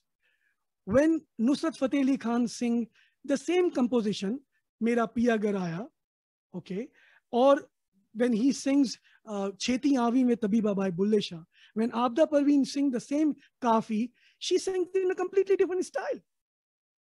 We really don't need to be hard and fast in our own understanding, and which I have seen throughout my field research, and especially in Multan and other places where people have told me in front of camera that they were stopped in various places not to recite their Ginans because they were told that your recitation is wrong. I think we need to come out of this. When we are talking about Ginans, it shares many spiritual and cultural and linguistic ideas from South Asia. If in Multan, in Talwandi, people are reciting Ginan the way they have been taught by their forefathers, I think that's where the beauty is. Let them be. If we are talking about Punjabi Ginan, perhaps that would be the better source to go and research rather than going to the Gujarat. And if you want to study Gujarat, then Gujarati Ginan, perhaps Gujarat might be the right place to go to. So I think we need to come out of this misunderstanding, which has created certain issues and problems in the past. No, you know, this is right, this is wrong. I think this is where the beauty is. Ginan shares many of these cultural understanding, which perhaps is much deeper than our arguments. Before I end, what needs to be understood? Concepts to consider, areas to further explore. Globalization versus localization. Hegemony and influences. When we are talking about Ginans, we need to understand their local element, the influence of the local element, and their global impact. Why am I saying that? In northern areas of Pakistan, for example, if people are performing qasidas accompanied with rubab in their own personal places, and they feel connected with it, then let it be. That's where the beauty is. Okay, we don't have to be very vocal towards what we understand being in perhaps in Bombay or Karachi. And that's where the cultural memory really generates. When Maulana Hazar Imam visited first time in 1995 in Tajikistan, the people of Tajikistan has given Imam a rubab as a gift. And they told Imam that through the teaching of Nasir-e-Khusro, through the rubab, we have kept our faith for generations. Music plays much bigger role than our personal, perhaps, work, either of mine or anybody else. And it carries, it crosses many boundaries, and it connects people with their heart and soul. We need to let them be connected. We need to preserve them. Having said that, that doesn't mean that we allow everything and anything. As I given you the example of Bollywood influences, we need to stay away from it. But we also need to preserve the way Ginan has been passed down from generation to generation, from Punjab, from Sindh, from Gujarat, from Kathiawar, and many other immigrant communities in East Africa, in Canada, in US, in Europe. And that's where the journey comes. That's where the beauty comes. Second is cultural hegemony versus local and regional context. We need to understand that. Ginans can be further compared with offshoot Ismaili communities. And I was talking to Meera and others, and they have also encountered the same experience. That is also area which I have studied briefly, but that can be further studied, that how Satpanthi Ismailis or Mahapanthis or Barmatis or Shamsis are reciting Ginans, and what are their ragas, and how they feel connected with their recitation versus us. That is another area. We can also explore the evolution of the music and languages of the Ginan. The languages of the Ginans and the music also has evolved over the period of time. I think that can be a fascinating study as well. Another area which really fascinates me is the role of Ginan in contemporary times. And recently I was talking to Tawfiq Bhai, and he mentioned that because he has been living here in the West, and he understands that how our children who are not living in an Indic environment where they don't have any connection with Indian culture or Indian music, how we are going to motivate them and what are their inspiration? I think this is an amazing area which can be explored, especially the migration, last 30 years of Ismaili migrating from East Africa, Pakistan to many Western countries. Then the spaces of performances of Ginan, migration, diaspora, and then now the new category, world music, which is becoming really big. And people have also categorized Ginan as part of world music. Personally, I don't like this idea. You know, we don't have to say that McDonald's is global. We don't have to generalize things. Sometimes generalizing any area can cause more harm to the culture rather than enriching it. We need to keep it the way it is. And then I think the most important part, what does the technological changes of the past 10, 15 years mean to the international performers, musicians? And for that, I will share this slide, commodification of music. Professor Amy Kathleen has done an amazing work on that. This is a fascinating work. You can read her article, which was published, I think, in 2002, if I'm not mistaken, at the Ethnomusicology Journal. And commodification of music is how music has been captured historically, like, and has become a part of commodity. So if you look at it from 1870, wax cylinders came, phonograph came in 1890, and then you look at many other phases, and now iTunes, YouTube, and many other things. So I think this is also a fascinating area, because these Ginans were written way earlier than any of these commodification of music. So this is a fascinating area to understand how Ginanic music has been commodified and become a part of the recent contemporary times. Before I end, I would like to end with two quotes. Plato once said, "Music is a moral law. It gives soul to the universe, wings to the mind, flight to the imagination, and charm and gaiety to life and to everything." And at the end, I would like to quote with three quotes, which is very important. And I will leave this question to you all to think about it when you think about the music of Ismaili Ginan. And the question is, does music evolve and adopt according to different time and perhaps recreate, redefine itself and create new meanings and interpretations? When I was interviewing Professor Azim Nanji, he was working at the Institute of Ismaili Studies, a guru, a guide. He said to me, diversity is built in the Ginan tradition. So it is not a question of saying we should not have diversity. It is already there. And part of it is that diversity develops over the period of time. We do not have recordings of the earlier renditions. And I think even if we were able to get the recordings of the earliest ones, you would already find that diversity is embedded. And just as there is diversity in the way linguistically Ginans were appropriated. A quote from Bruno Nettel, and I will end that. And that is the central idea which I have shared today to many of you. And I hope you have understand and appreciate the work which I have shared. Bruno Nettel, in his book, said, each music has its own history. And in the sense that all go back to and are in time equally removed from the point of music's origin, all have a history equally long. They took different courses, some changing more quickly than others. Thank you very much. Thank you, Dr. Gillani, for such a wonderfully insightful and interesting presentation. It was fascinating to hear about your personal journey and growth, as well as your contribution in this little studied area of musicology of Ginans.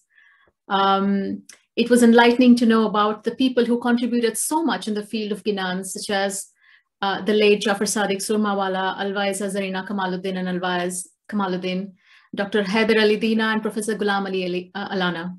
These were giants indeed. You've highlighted the significance of hearing, reciting, performing practices within the Indo-Muslim context. And also you talked very beautifully about the ragas and the poetic meters, and how during the several generations that the Pirs have developed these compositions of Ginans, that they've used these beautiful rags and meters of the local, within the local contexts, from Sindh, Punjab, Gujarat. You mentioned about the Dhal tradition, etc. So thank you. It was a wonderful presentation. Unfortunately, we won't have time for your presentation, for your musical presentation, because we have run way beyond time. But we'll have a brief question and answer session. So let me just go directly into the questions which a lot of people have asked. One of the questions I have here is, do we have any examples of instruments other than the voice which were used as devotional expressions during the time of the Holy Prophet, or also if the Pirs have used or manufactured themselves during the time when they were writing Ginans? Do we have any records of? This is an excellent question. Thanks for asking. So it is about the instrumental music and its role. I did mention about the role of rubab in Tajikistan and in Central Asian Ismailis. One can find the role of rubab also in Guru Granth Sahib, in Sikh tradition. Interestingly, when Guru Nanak, he was, his teachers were some of the Sufi masters. And when he was writing his poetry, he had a Muslim musician. His name was Mardana, who used to accompany him and compose his tunes. And if you look at the same style, Pir Shams, when he went to Analwad, he composed his garbis based on the Dhal music of Gujarat. He didn't do something completely different, because people feel connected with the tradition which speaks to them. Absolutely. And when Sayyida Imam Begum composed her beautiful Ginan, many of her Ginans are composed in Rag Kafi, beautiful, and the meters, the way she has used, it's mind-blowing. There are stories, traditional stories, I don't know, we don't have the historical anecdotes to prove some of those oral memories, but I think they play a big role. Let me share it one. And which is that Sayyida Imam Begum, there was a time of Hassan Ali Shah, our first Aga Khan. And what happened was that due to some misunderstanding, our first Aga Khan, he was not very happy with Sayyida Imam Begum. And Sayyida Imam Begum was really shattered and broken, and she really wanted to plead and, be humble and be devoted and, to ask her for mercy. And that's where she composed Ginan Aaye Rahe Rahman. And the story goes, and again, I'm saying historically, we don't have any data to prove, but the way I have been told by some of our missionaries, that Sayyida Imam Begum composed that Ginan in Rag Kafi, a beautiful Ginan, and he sat outside her home, and she went closer to where the home of the Imam was. She played Sarangi in Rag Kafi, which is usually performed in the evening. And she sang, Aaye Rahman, Rahman, ab to rahm karo. Oh, merciful, please, give your mercy to me. And the story goes, when, she was crying, she was pleading. When she finished her Ginan, Imam came out from his home. Beautiful. And there are many such stories, like if you look at the Kafi tradition of Baba Bulle Shah, Cheti Avi mein tabiba nahi tha main mar gaya. It has the similar story that Baba Bulle Shah had a master called Shah Inayat. And Baba Bulle Shah was very vocal. So Shah Inayat told him that, listen, you don't have to be vocal with other people. They won't understand what the reality is. They will claim to you that you are kuffar. Just, be whatever you are within yourself. Don't proclaim that, oh, you have seen the light and this and that. So, but Baba Bulle Shah was perhaps very vocal. And in one of the places, he did say something like that in the market, in the bazaar. And some of Baba Bulle Shah's colleague, they were jealous of him. And they went to Shah Inayat and they said, listen, you told Baba Bulle Shah not to say those spiritual ideas, share those spiritual ideas with others. And he's doing it in the market. This is not right. What needs to be done here? So Shah Inayat really got upset. And Shah Inayat told Baba Bulle Shah, from now onwards, I'm not going to look to you. You are not going to learn from me. And there was a period of about 7 years or so where Baba Bulle Shah and his journey, mystical journey, was very disturbed. Same as like Rumi and Shams. I think separation plays a very key role there. When Sham ignite the light into Rumi and God disappear, that's where the light really showers. You know, the poetry really blossoms. So what happened for seven years, Baba Bulle Shah didn't have anything. You know, he was looking from places to places to meet his master. And he knew his master is not going to meet him. So one day what he did, he came to know that in one of the festival, Shah Inayat is coming. So he knew that he's going to be there. So what he did, he changed his getup. And he changed his getup to a female, from male to female. He put bagels, gungru in his feet. And at the festival, he started to sing and dance. Chetiyan vive tabiba, nahi ta main mar gaiya. Tere ishq nachaya, tere ishq nachaya. Tere ishq nachaya, karke thaiya thaiya. Oh, spiritual master, okay? Please come. Because of your love, I'm dancing in ecstasy. Please give me your shadow. Okay, please take me under your protection. And when Shah Inayat heard this particular song, right away he knew that this is Bulle Shah.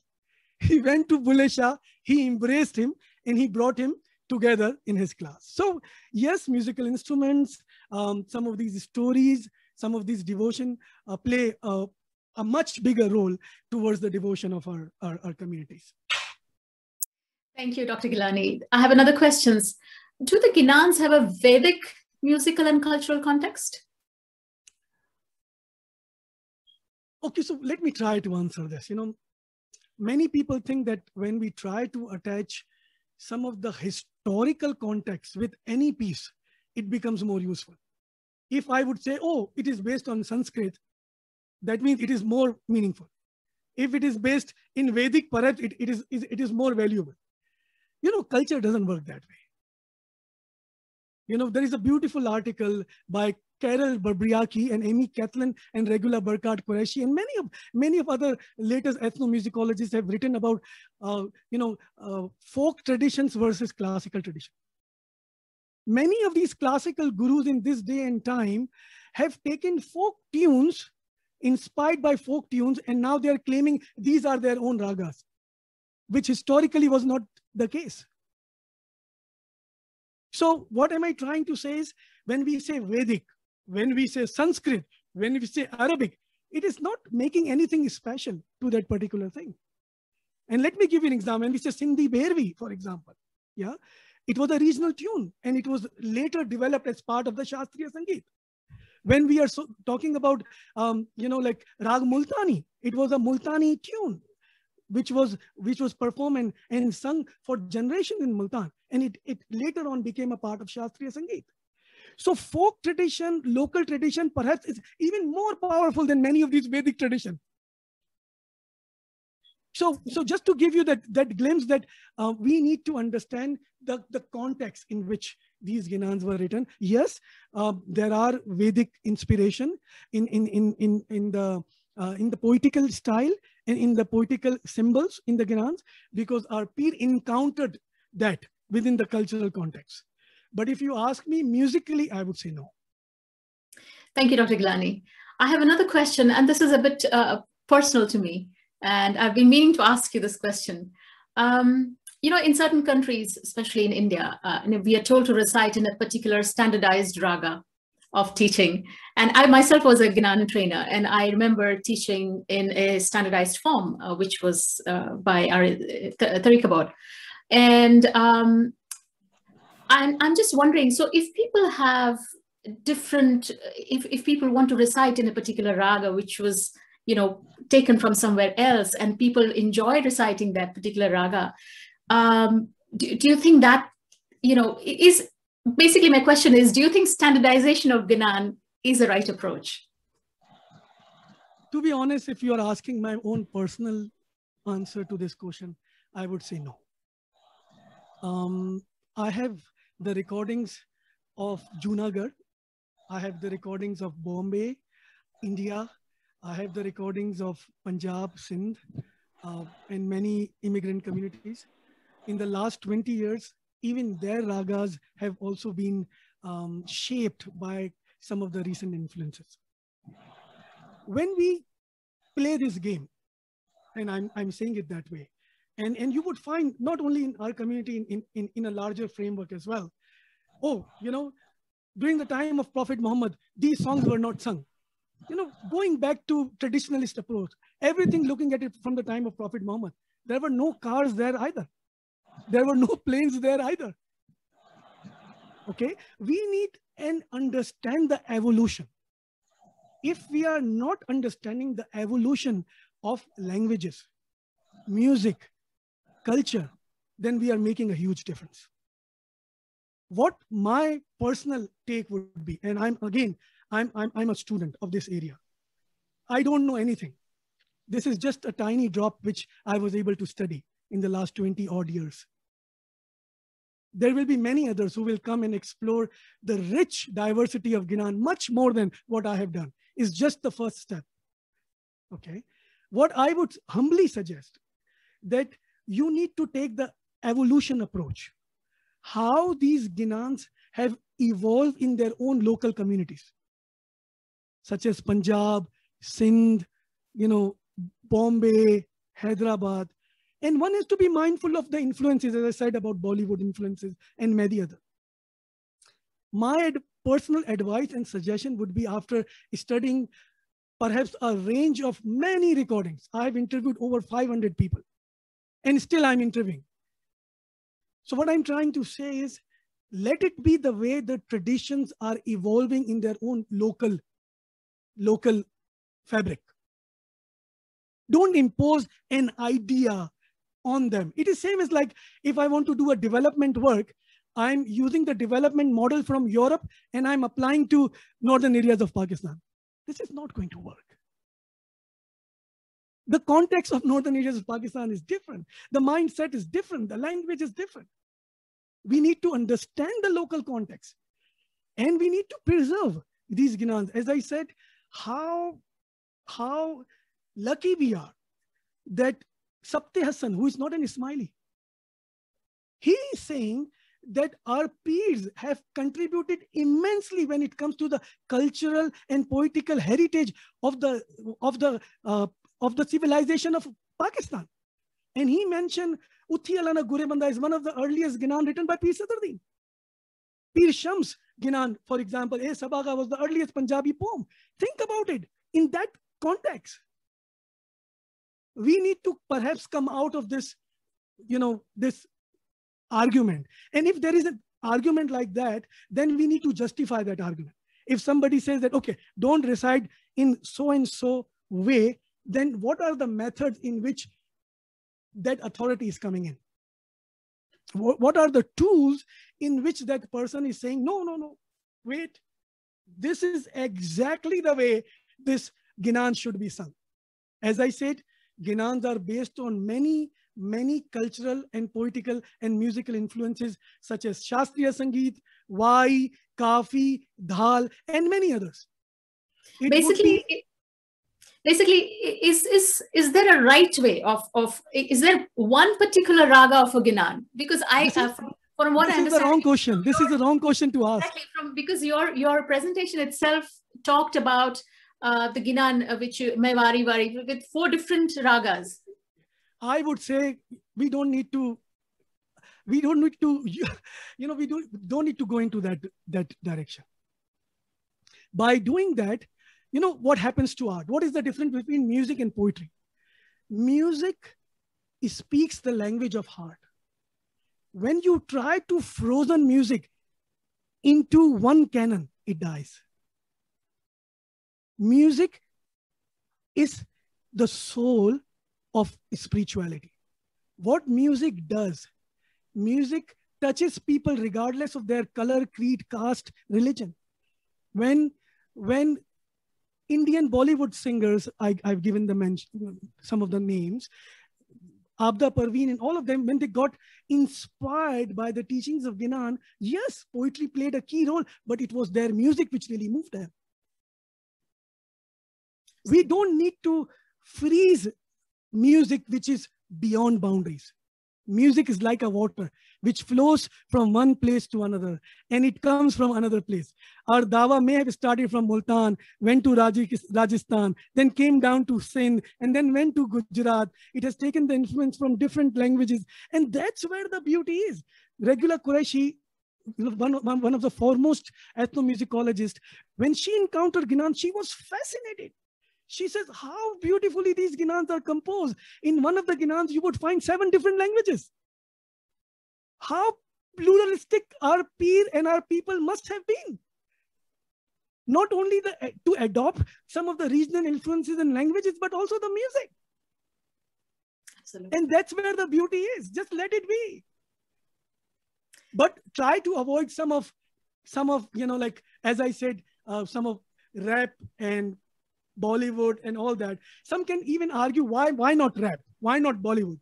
And my personal answer to them would be that when you compose, being a composer myself, I look at it that text is a body and tune is the soul. Okay? Tune and text, they correspond together. Let's say if I take the text of one Ginan, Sahib Ji, and if I take the tune from Bollywood, soul from Bollywood, and text from Ginan, now what happens? They don't coordinate well together. Okay? And why they don't coordinate well together? There is a reason for it. Because the musical style from Bollywood was composed in certain contexts, for certain people, for certain idea in which that was composed. And the Ginan which we are talking about was composed in certain contexts. And it has happened with many other people. Like, for example, this Ginan, Sahib Ji tu more man bhave, the way we sing, Sahiba. And I've heard the Bollywood version of it as well. Sahib Ji tu more man bhave, Mola Ji tu more man bhave, Dekha ek khab to ye silsile. How this tune, which is the human we love, is going to correspond with the spiritual words. And when the same question was asked to Nusrat Fateh Ali Khan, he was really disturbed because many of his songs were plagiarized by Bollywood. For example, the Mas Kalandar Mas, he's talking about Lal Shehbaz Kalandar and Ali. And it was poorly copied, plagiarized by Bollywood, Tu Cheez Badi Hai Mas Mas. It is talking about, date and many other human we love. And then he sang this traditional tune, Meera Piya Garaya, which was written by Baba Bulle Shah. Oh Lalni, he was talking about God. It was poorly plagiarized in Bollywood, Meera Piya Garaya, oh Ramji. And then we have dance and club and all that. So what I'm trying to say, and we need to explain this to our younger generation, that music, as I said, it's a soul. Words are the body. It has to correspond together. When a composer composes a music, why Aankh Ladi Joy Joy Thaki still moves us? Why Sahib Ji still moves us? Because it was beautifully composed to echo the sentiments in which it was written. Thank you so much, Doctor. That was really enlightening. I have a couple of questions, but one of the last questions I have is, usually this questions about the use of musical instruments in Ginans. So there's always, people are, especially Ismailis, a little skeptical, or they're unsure about whether to use musical instruments in the context of the Ginans. What is your own view? Okay, so historically, we may have some, as I've mentioned, some examples of the Ginans where musical instruments were mentioned. Sayyida Imam Begum used to accompany Sarangi while she was composing, because being a composer, when I compose this, I use keyboard and harmonium to compose it, because you need some musical instrument to get the right mode, raga, maqam, beat. So now when we're talking about sacred spaces within Jamaat Khana, it is very important to understand that being a part of Muslim community, We are Shia Ismaili Muslim community. In Islam, in general, the places of worship, such as mosque, okay, such as Kaaba, such as Jamaat Khana, historically, they don't appreciate or allow musical instrument to be performed inside the Jamaat Khana. We need to understand historically how these ideas have evolved and developed over the time. But in a social hall, you can play music. There is nothing wrong with it.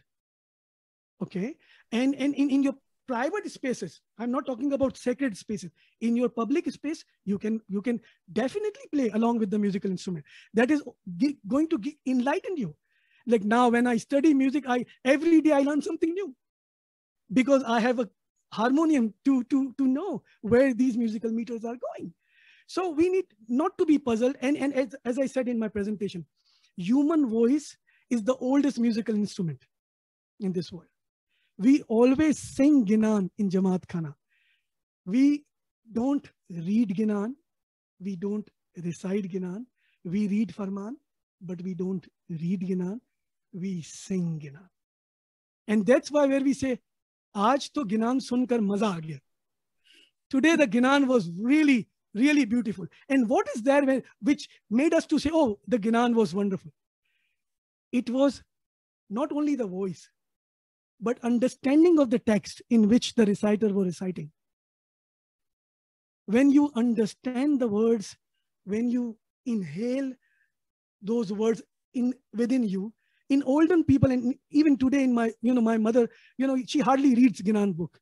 They used to memorize Ginan by heart. This was the connection from heart to heart. Yeah. So what happens when you internalize the Ginan with the text, you understand the meaning. You close your eyes and when you sing, my God, it moves us. It moves us to tears. And that's where the magic of the spiritual music happens. Thank you so much, Dr. Gillani. That was just amazingly wonderful. I think that should be the end of our Q&A session. We have gone way beyond our set time. But before we end, may I request everyone to please give your feedback by clicking on the feedback form in the link in the chat box, please. And also, if you can sign up on our Facebook page, you will receive the past recordings of our webinars as well as the future event notifications. Thank you. As we come to the end of this webinar session, I would like to say a big thank you to Dr. Gillani for sharing this little studied area of musicology and the Ginans. We are all enriched by the knowledge you have shared with us as well as your time. So heartfelt thanks to you. Many thanks to all of you. Many thanks to all of you, the audience who have joined us from across the world. Thank you for your time. Please be on a lookout for our future ASG programs on Facebook and also our webinar recordings on the Association for the Study of Ginans ASG YouTube channel. Finally, once again, thank you all and have a wonderful evening. Thank you. Mawla Ali Madad.